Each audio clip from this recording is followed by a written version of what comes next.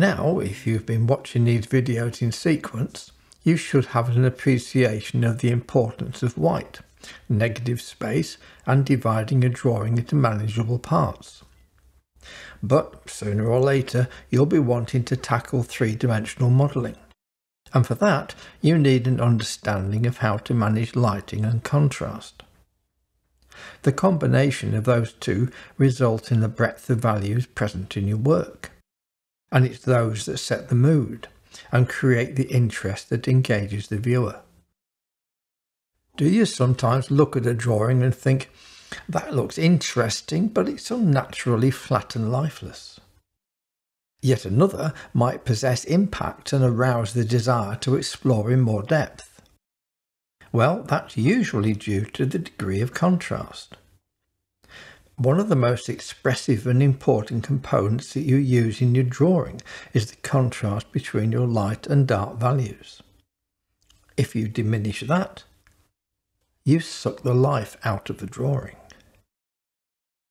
Of course, in the hands of an experienced artist, this is an acrylic painting by Michael Leonard.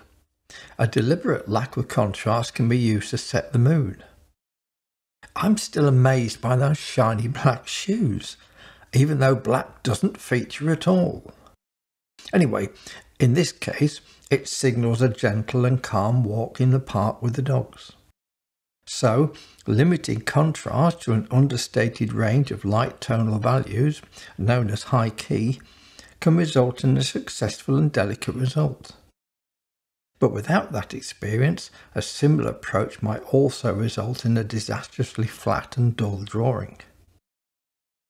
Conversely, using a broad contrasting range of values, or low key, can excite the senses of the viewer. This is not the same as saying a drawing is too light or too dark. A drawing can be dark and alive, or light and soothing. Marie, for example, used pastel pencils here to create a great deal of depth. The key lies in the use of contrast. Pastel pencil, acrylic, graphite, it doesn't matter. The key is contrast. So, high key, low key, what the heck are they? Well, they're lighting schemes. If you haven't heard of high and low key lighting, then it seems logical to think that high key refers to high contrast. But no, it's the reverse. And it can be confusing. But that's because we're applying photography terms to art. But bear with me, because we can apply any combination of this lighting to anything in our drawings. And this is important. When you begin to consciously think about lighting, you begin to understand shadows too. And they combine to create three-dimensional form. So, why does high key refer to low contrast? Well, the word key refers to a key light. The most common lighting system, to light a newsreader for example, is three-point lighting. First is a backlight that effectively supplies a subtle highlight around the head. Then a strong key light is used to supply the main illumination. And finally, a less powerful fill light softens the facial shadows. The three combine to produce a solid appearance that's devoid of strong shadows and is separated from the background. For now, it's just the key light we're interested in. Low key lighting often uses a low number of key lights, often just one, and it's used to achieve strong three-dimensional modelling. Low key light accentuates the contours of an object by throwing areas into shade. It can be quite dramatic, or it can add mystery and heighten a sense of alienation felt by the viewer, so it's often used in horror films.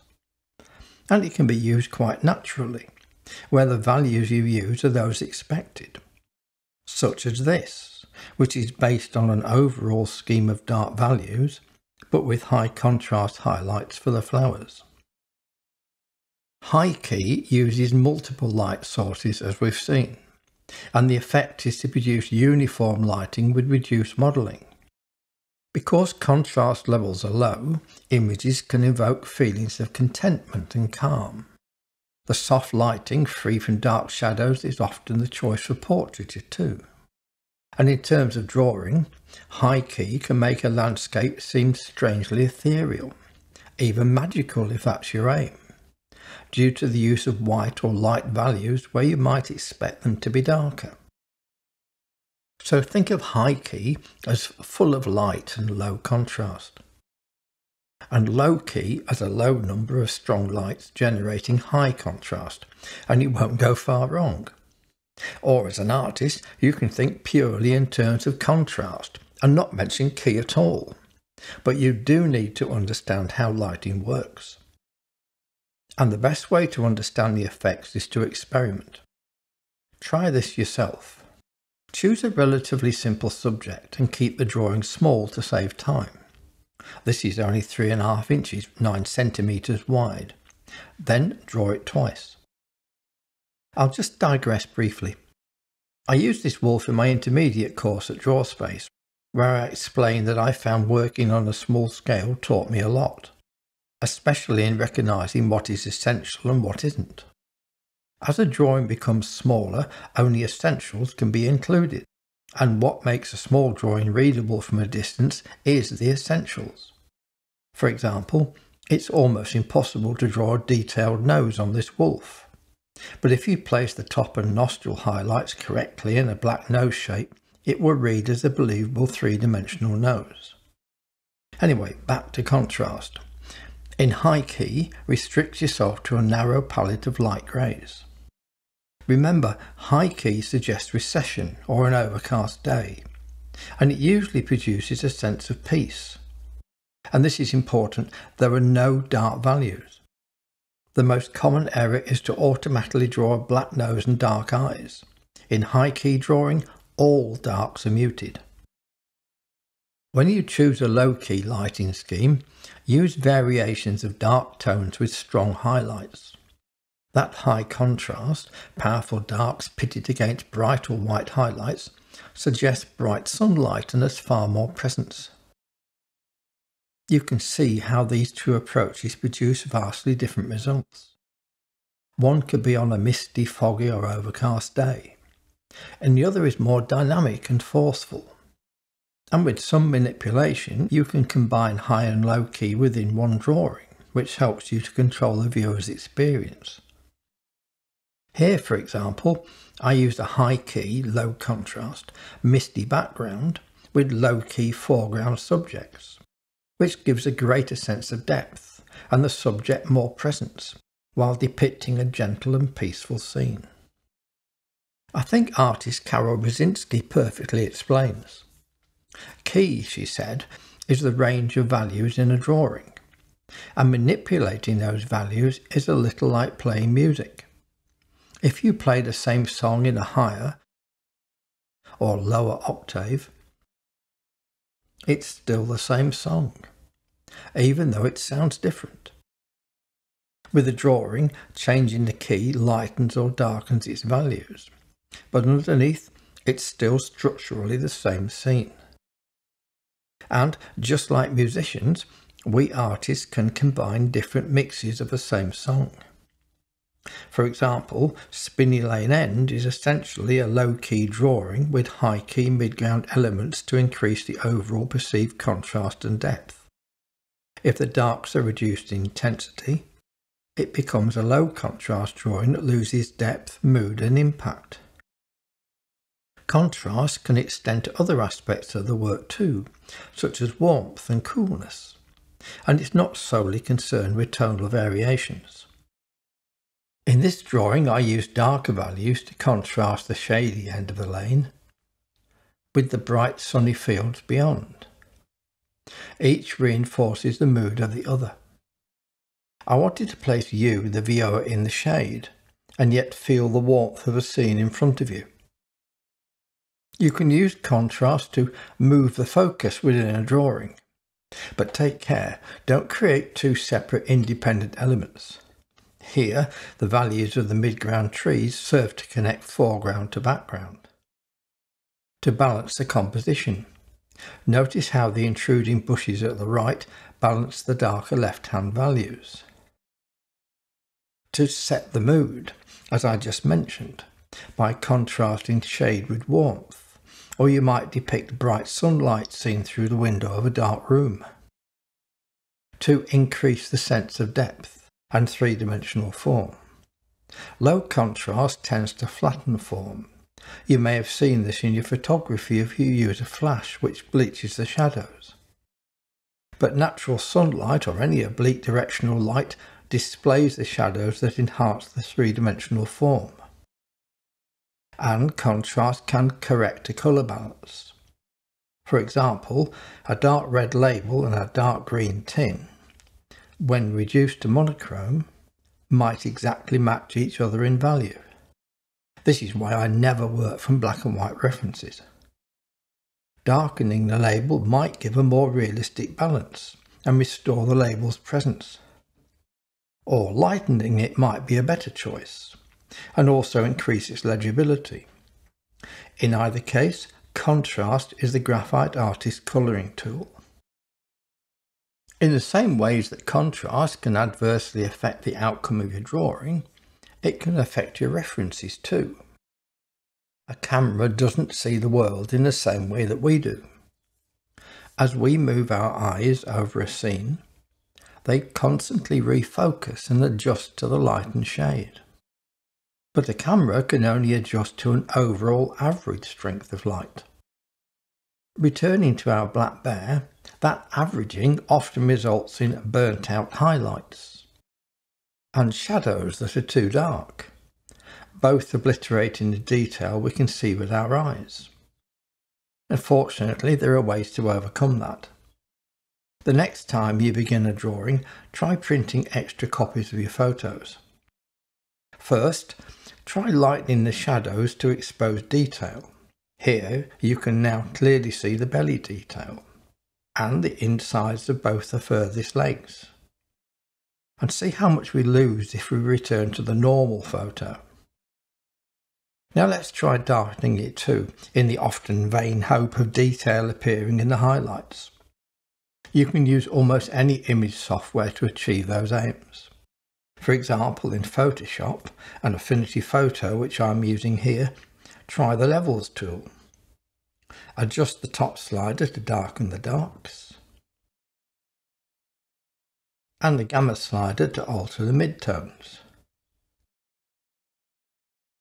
Well, that's not helped with the body, all those burnt out highlights, but the muzzle has more definition. And if the grass isn't an important element in your drawing, that's much clearer now. Combine the three photos as you work and you'll have all the information available, as if seeing it with your own eyes. Notice how bleaching the shadows has partially flattened the bear's three-dimensional form. I hope it goes without saying that you interpret the original photo. You work directly from that while including detail from the lightened one. You have to inject contrast back into it to restore its solidity and three-dimensionality. But now you can incorporate or ignore whatever detail best serves your purpose. And while you're working, bear this in mind. The human brain seeks understanding of a drawing and will quickly scan it for clues. Anything paper white is read as white, even if the paper is off-white, and it looks for the darkest value that it can label black. Once found, it now understands the significance of all the values in between. As a consequence, if the artist has used a mid-grey to represent deep shade, that mid-value will be read as black, so the drawing makes visual sense. But it doesn't conform to the brain's expectations. It isn't natural and thus lacks a true feeling of reality. And there's no mystery, because those weak shadows can't hide anything. Everything is on view and immediately taken in. Such a drawing doesn't invite further investigation. Always try to use a full range of values, from light through medium to dark. As a generalization, a good drawing should include all three. Of course, there will be times that the absence of darks will be beneficial. In a drawing of a flower, for instance, that seeks to emphasise the delicate nature and satin texture of its glowing white petals, as beautifully rendered here by Marie Brown. Or a scene might require the absence of light values, except perhaps in key areas. Or it might be a nighttime scene, or the dark skies of an imminent storm. In this way, the choice of key used for the drawing can signal the mood, the warmth or coolness, the weather, the time of day, even the seasonal time of year. And apart from depicting an overcast day, contrast is usually the best tool to use. Contrast, of course, depends on solid darks and blacks, and they depend on your shading skills. So be aware that graphite will adhere to the top of the tooth, and some, depending on pressure, will enter the surface pits. That will often leave some pits unfilled, which will appear as white dots. Try scanning your shading and looking at it on your computer monitor and you'll see what I mean. In normal viewing, the eye makes allowances for the pits and reads the tonal value as an average, which means that those white pits and any gaps in your shading, no matter how small, will dilute the strength of your dark shading. They need to be removed. Let's darken half. See the effect that has? This is something often overlooked. Some artists even believe it's a natural result of drawing. It isn't, and needn't be.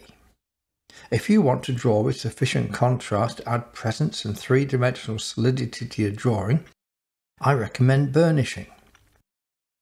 That's layering with a harder grade, which will fill those holes and fix that problem. It will immediately broaden the range of values in your drawing and increase the contrast. Finally, before you begin to draw, always have decisions made about the lighting direction and its quality. A hard, harsh directional light, or a soft diffuse light, such as sunlight shining through a white fluffy cloud. It's also a wise move to know where your darkest values are going to be before you begin. Just identifying one or two main areas will definitely assist you. And if they're black, good contrast is ensured. And if your reference doesn't possess strong shadows, invent some. Don't let that situation carry over to your drawing. Work out where their inclusion would be beneficial and then engineer your drawing to accommodate them. This natural shadow really helps to divide the ear from the head, and it adds emphasis to the curl of the edge of that ear. But here, while the ear is separate from the neck, wouldn't a cast shadow add a great deal more depth? Add the contrast that a cast shadow supplies, and now you feel as though you can slide your hand under this Weimaraner's ear. It's been thrown forward away from the face. The shadow contrasts with the sharp highlighted edge, and it describes the curve and three-dimensional form of the cheek. Contrast can make a drawing, and a lack of it usually breaks it. If you found this video helpful, subscribe to my channel for more drawing tips and tricks, and explore all the videos with me at drawwithmike.net.